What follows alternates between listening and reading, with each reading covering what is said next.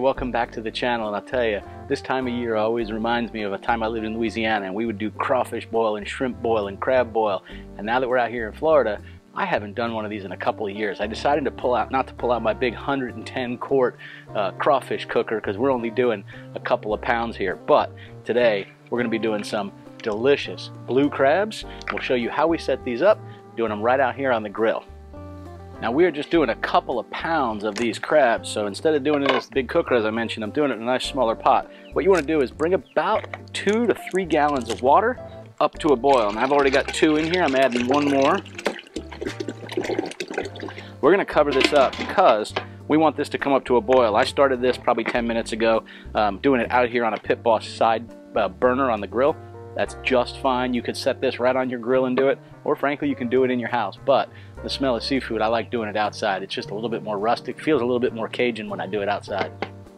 Alright, let's talk about the goods. Obviously we're going to need some crabs, and I wish I went ahead and did small to medium blue crabs. You can get whatever kind you like. I do like doing the blue crabs, and I don't clean them first. I like the style of sort of dumping it out on a table and you just kind of make your own boil. But the important part of this is you want to season this water, and you want to season it good. So let me kind of tell you how we're going to go ahead and do the seasoning side. We have a little bit of this Zatarain's crawfish and shrimp boil. This is kind of like a giant tea bag. It's got all the seasonings in it, ready to go. I have some onion and some garlic powder. I have a little bit of this Sazon Tropical. It's a nice color to it. It's a salt, pepper, garlic, and a little bit of paprika. It gives it some color.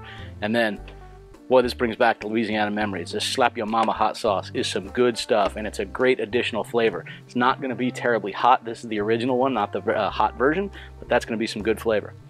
In the water, we're also going to add an onion. We're just going to quarter this up. We're going to do 2 lemons squeezed in there, and we're going to do 2 small bulbs of garlic. Honestly, they're really small, so I've got a little bit of ground garlic. I'm going to put a couple of teaspoons in there as well. That is what's going to season up this water. Now, crabs will cook for about 10 minutes, so I'm going to go ahead and put my ears of corn in before I start. Now, traditionally, you'll see people do this all the time. They put the crab in, they turn the pot off, they throw the frozen corn in, they let that cool everything down. That works great, but I love the taste of fresh corn, so we're going to start with that because it'll take a little longer. And we're going to do some Brussels sprouts in ours. That's it. Those are the ingredients. And by the way, the vegetables you do whatever it is you want. Most people do potatoes and corn. I will tell you, we've got a whole bag of these. These look dead. They're actually sitting on ice, and I put them in the fridge overnight, so they're a little... I'll let these warm up a little bit. They are not dead. It's important that you do not cook dead crab. You want these things to be live. They're stunned. I watched them move just a little bit here, so they are still good to go. All right, while this is getting up to a boil, let's go ahead and start with our Zatarain seasoning bag. See what I said? It kind of looks a little bit like a tea bag. We're going to drop that guy right on in there. All right, we're going to go ahead and quarter up our onion. You notice I'm not going crazy peeling this. I'm going to take the outer dry part off of it, but I'm not even taking the root off it. That'll help hold it in. It's really, we're just looking for the flavor that this is going to bring to us. So just getting these dry ones off the very end.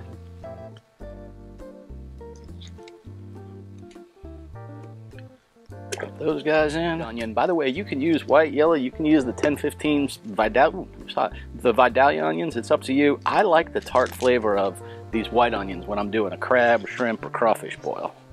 Same with these little garlic. Again, I mentioned these are small, so I'm just going to cut it right near the bottom where the root is.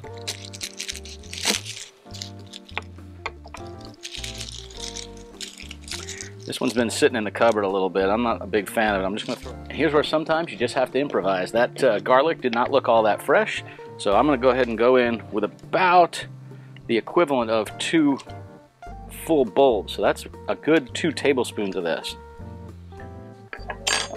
Let's go ahead and start adding our seasonings here. Now, when we're doing something small like this, we're going to put in, maybe 1/4 of one of these containers. It is funny, I'm used to cooking this stuff in a 120 quart pot, and I will put in one of those full gallon jugs of that Zatarain seasoning. You know, put a whole thing of Old Bay, 2 of these, right? Like, you add a lot of items into it. All right, I'm going to add some of this Sazon Tropical. It's going to give us some good red color. And we're going to start with some of this Slap Your Mama, which, if you've never had this stuff, it is phenomenal on vegetables. And we'll do about 1/4 of this container. That'll give us some good flavor. Forgot, we want to do 2 lemons. Just squeeze these guys right in here and throw the lemon halves right into the water.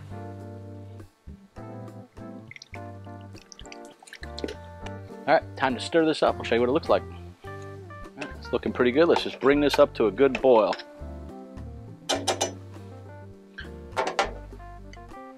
Cover it up, speed up the process. All right, the water is up to a boil over there, so I'm going to cut open my Brussels sprouts. Now normally, I know you cook these in the house, you trim them and everything else. We're not doing any of that. We're gonna dump this whole thing right in there. I like to peel these ears of corn and then cut them into thirds.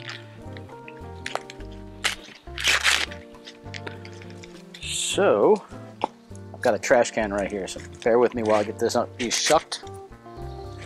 Now, because this is a grilling channel, you normally see me soak the husks and everything in water, and then we grill them, and that steam inside the husk is what ends up cooking them. For these, just the opposite. We are gonna, my knife is dull.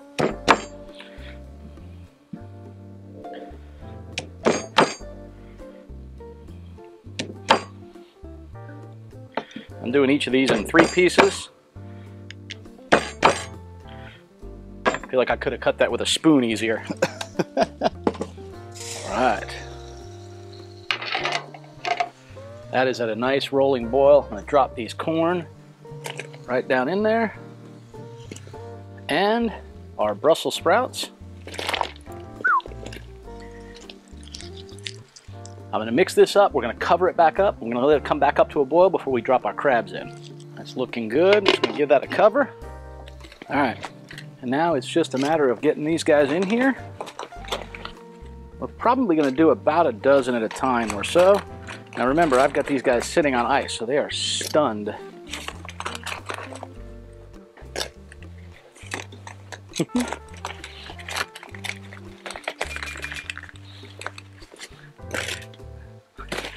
That one was hanging on to a few others. Alright, got one more scooching in the corner of the paper bag. Get this covered up, and we're going to get it up to a boil and boil it for about 10 minutes. Look at there. This is about 10 or 11 minutes later. Just want to cut this off. And I'm going to let them sit, because I like when a lot of that fluid, that liquid, rolls back into the crabs. I think that gives it an amazing flavor. You can see our Brussels sprouts are nice and done. Corn looks absolutely delicious. Let's just go ahead and cover this guy up. We'll let it sit for about 5 or 10 minutes. Let these guys start to sink a little bit more. You can see they're starting to float. We just need them to absorb that liquid. Sink on down a little bit. All right, these guys have been soaking now for about 15 minutes or so.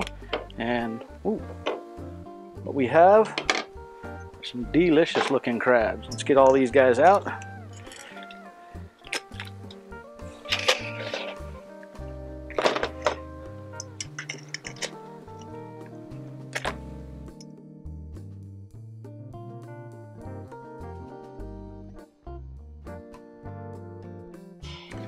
All right, let's give this a shot.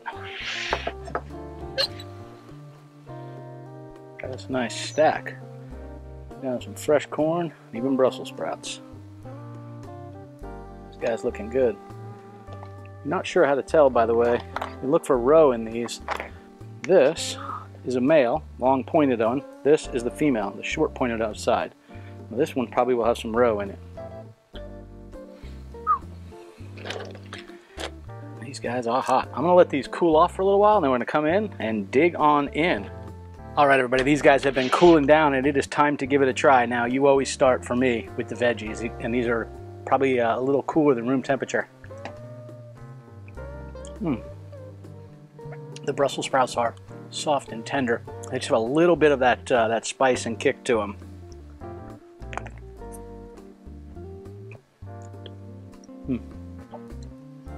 Same thing with the corn. Tender, cooked just right, just about that right amount of time we did. And honestly, it hits you. After you swallow it, you start to feel a little bit of that slap your mama, a little bit of that spice and seasoning. So let's go ahead and do this. I'm gonna take this, this is a female. I'm just gonna go ahead and pull the top right off of here.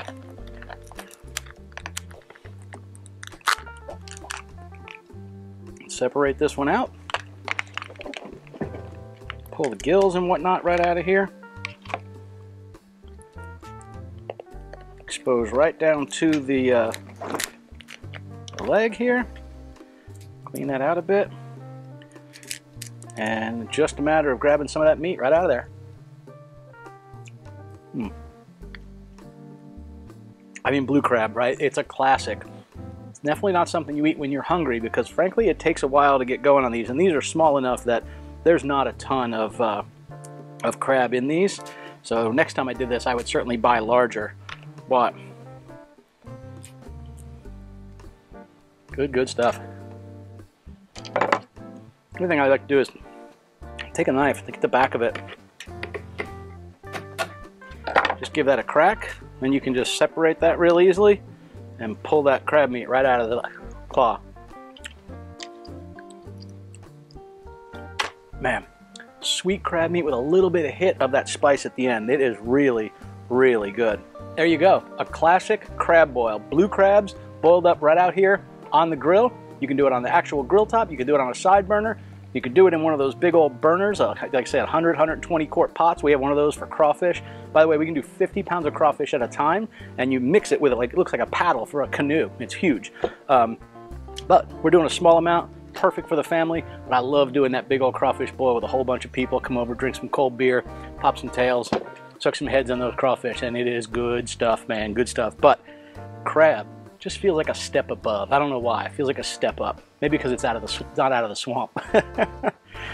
Hey, y'all, safe and happy grilling. We'll see you next weekend.